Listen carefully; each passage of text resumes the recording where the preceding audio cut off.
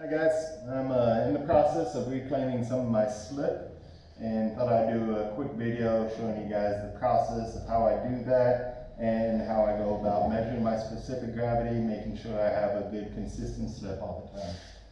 So you're going to want to take your dried, pieces of slip, break them up into small chunks, put them in your bucket, and then you try to fill it up. And I don't even cover the pieces completely, maybe just halfway. What you're going to want to do is get them wet enough to where it absorbs the water, but it's not going to become fluid at all. It's going to be a really, really thick pudding, and then take a stick or whatever you have to kind of smash that up and mix it up.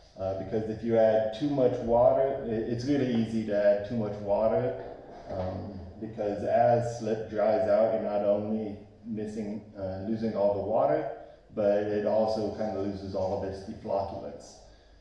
So as you put in a bit of water and mix that up into a really thick putty, you're not going to be able to use a drill or anything to blend it at first. And what you're going to want to do is dilute in water 50-50 mix of sodium silicate and soda ash.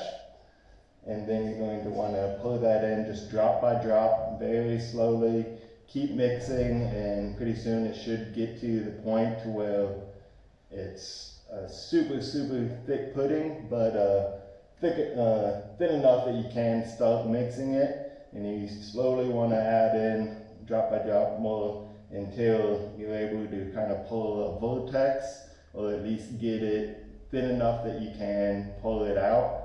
And you're going to want to measure that, because the only really way to know what's going on with your slip is to measure the specific gravity and the viscosity. So right now we're going to focus on measuring the specific gravity. I went ahead and I've already added my sodium silicate, water, mixed it up until I have a bit of fluidity here. And before you mix, you always want to put some energy into your slip by mixing it up before you kind of weigh it out and everything.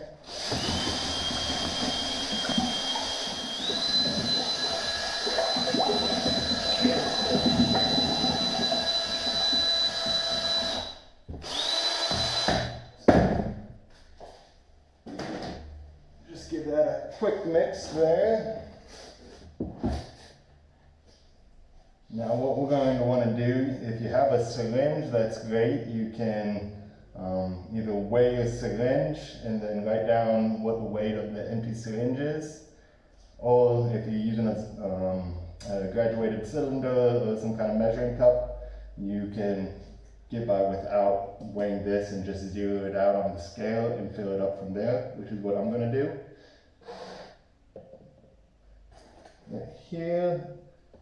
And 1 cc of water is 1 gram, so 100 cc's is 100 grams. And what you're going to want to do is you want to fill either your syringe or your measuring cup or graduated cylinder up to about 100, and then you're going to take that and compare it to 100 compared to how much the slip weighs. And what we're looking for is about 1.75, 1.8 the specific gravity. So that means if 100 cc's of water weighs 100 grams, we're looking for the slip to weigh about 175 grams to 180 grams. My scale is only 200 grams, and with the weight of the measuring cup, I'm not able to weigh out 100 grams. I do recommend to weigh out 100 or even 300. The bigger amount you're weighing out, the more accurate it's going to be. Unfortunately, I'm working with what I have, so I'm going to fill it up to 50 and just double that up to give me, the 100.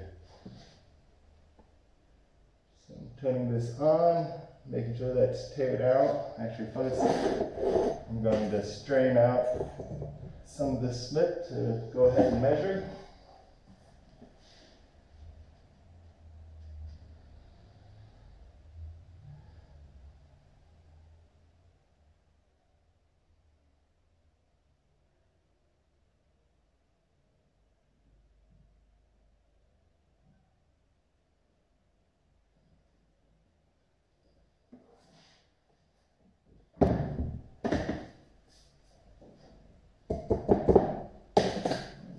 this. I'm going to redo this just so it doesn't turn off on me. Alright, so now I'm going to fill it up to the 50 cc's like I said.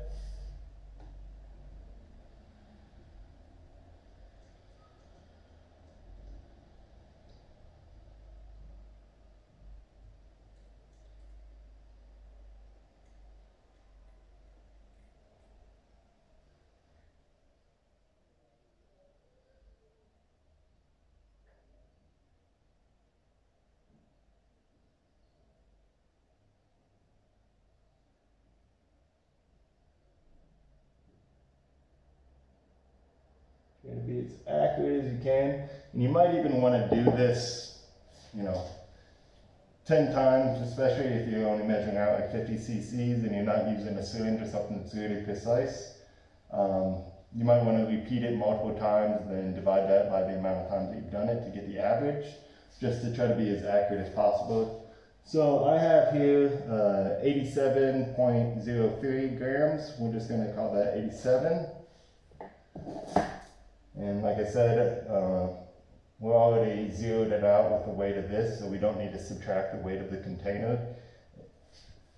So we're going to take 87 times 2, 15, 16, gives us 174. So that's pretty close. It's a little bit under the 175, 180, which is what we were aiming for. So technically I would want to add a little bit more dry clay or dry casting slip into here to try to get closer to that goal of 175, 180. If you weigh it out and it weighs a lot more, the 100 cc's weighs a lot more than 175, 180. If it weighs 190 or whatever, that means you don't have enough water in it.